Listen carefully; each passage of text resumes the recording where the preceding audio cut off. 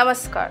I'm Suruchi Das and you're watching Ritam News. In a staggering revelation, the National Commission for Protection of Child Rights has reported that over 1.1 million children across India are at immediate risk of being forced into child marriages. Despite ongoing efforts to combat the social menace, the figures from the 2023-24 report reflects a grim reality, indicating that while progress has been made, much work remains to be done. Child marriage is not just a legal violation, it's a societal crisis that robs young lives of their future, health and opportunities. The NCPCR has been at the forefront tirelessly working under the Prohibition of Child Marriage Act of 2006, focusing on preventing these harmful practices.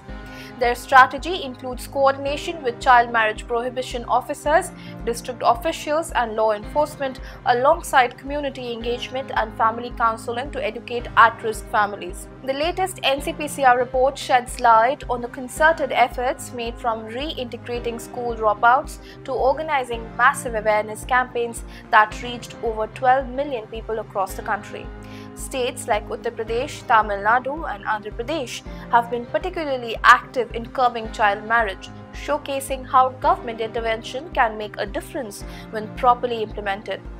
A key factor driving child marriages is the dropout rate among school children, with more than 500,000 children in Uttar Pradesh alone identified as vulnerable. Through intensive monitoring, officials flagged students who were absent for over 30 consecutive days, intervening early to prevent potential child marriages. Madhya Pradesh and Odisha also followed with strong enforcement of similar measures. However, the battle does not end here. In culturally entrenched regions, efforts to end child marriage face significant obstacles. Karnataka and Assam, for example, have conducted over 40,000 meetings with local religious leaders, service providers and community figures to break the cycle of child marriage. These grassroots engagements are essential in communities where deep-rooted traditions still dictate social practices.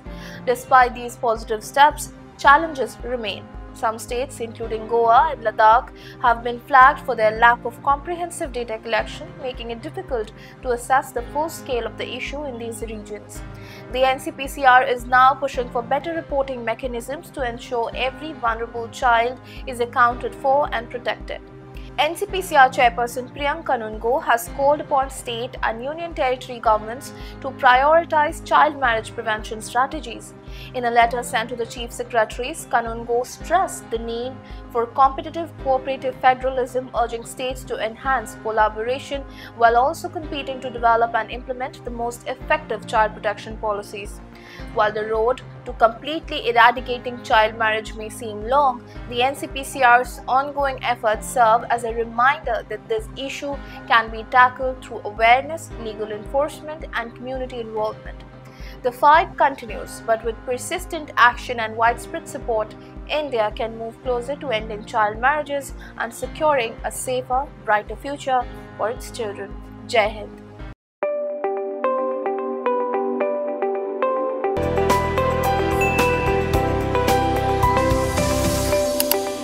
In a world overflowing with information where news travels faster than light, it's time to redefine the way we consume news and entertainment.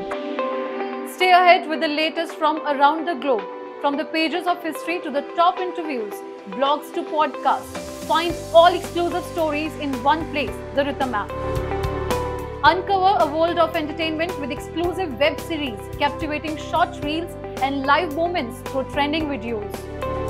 For the sports enthusiasts and tech savvy, we've got you covered with top reviews from the business.